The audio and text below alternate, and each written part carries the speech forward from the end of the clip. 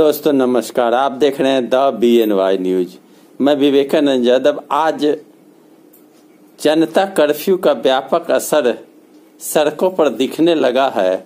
लोग घरों से बाहर नहीं निकल रहे हैं। सड़कें सूनी है, आवागमन पूर्ण रूपेण बाधित है। आज जनता कर्फ्यू कोरोना वायरस को भगाने के लिए एक नया प्रयोग है, जिस प्रयोग को वैज्ञानिक पद्धति ने भी मान्यता दिया है। कहा जाता है कि आयुर्वेद में और अन्य पद्धति में इस बात की चर्चा है कि घंटी, शंख, ताली और थाली बजाने से ध्वनि उत्पन्न होता है, जो ध्वनि के कारण लोगों के अंदर में तरंग पैदा होती है और उस तरंग से लड़ने की क्षमता बढ़ती है और साइंटिफिक रीजन कई बताए जाते हैं। आज जनता कर्फ्यू है।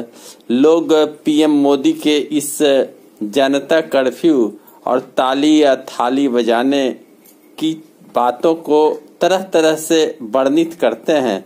लोगों का मानना है कि यह बदहाली या कंगाली की स्थिति है कि कंगाली में हम थाली बजाते हैं, भूखमरी में थाली बजाते हैं। आर्थिक मंदी है, बेरोजगारी है, देश की हालत चरमरा चुकी है। लेकिन साइंस की बात अगर माने तो ध्वनि जो पैदा की जाती है, शंख जो बजाई जाती है, तो यह मान्यता है कि शंख बजाने से आसपास के क्षेत्र में जो दूषित वातावरण होता है या जो दूषित तत्व होता है वह समाप्त होता है। ताली बजाने से शरीर के अंदर खून का प्रवाह तेजी से होने लगता है और हमारे शरीर के अंदर में जो क्षमता है, जो ब्लड सर्कुलेशन है, वह तेज होता है और बीमारी से लड़ने की जो शक्ति है वो पैदा होती है।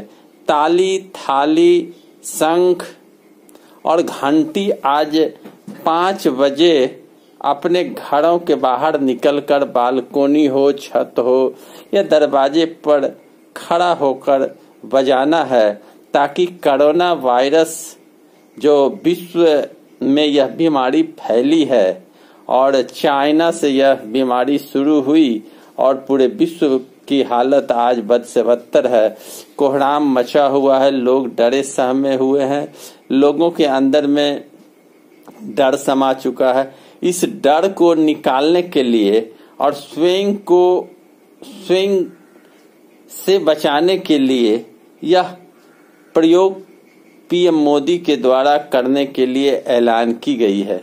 लेकिन मैं आज फिर एक बार आपसे कहता हूं कि जनता कर्फ्यू वाकई में कर्फ्यू है जो स्वयं जनता ने चुना है और जनता ने माना है कि कहीं न कहीं इस कोरोना वायरस से लड़ने के लिए हमें ही आगे आना होगा और हम ही आगे आकर अपने आप को बचा सकते हैं, भीड़ से दूर रह सकते हैं, जो शिकार हैं उन लोगों से दूर रह सकते हैं, मास्क पहन सकते हैं, हाथ धो सकते हैं।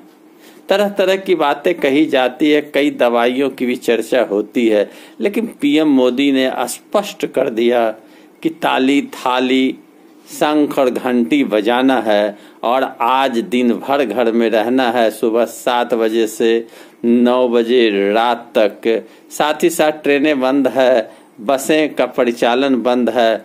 लोग आज सड़कों पर निकलना बंद कर चुके हैं। सुनसान सड़क पड़ी हुई है। लोगों के अंदर में आज एक धार्मिक मान्यता के अनुसार अपने आप को बचाने के लिए प्रयास करना होगा। जब दवा फेल कर जाती है तो कहा जाता है कि दुआ काम कर जाता है, तो यह दुआ और एक मनुष्य के अंदर की जो घबराहट है उसे दूर करने का भी प्रयोग कहा जा सकता है।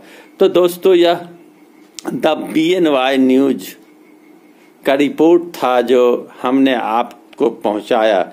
मेरा वीडियो अच्छा लगे तो लाइक करें, शेयर करें, कमेंट करें, साथ ही साथ मेरे चैनल को अवश्य सब्सक्राइब करें। धन्यवाद।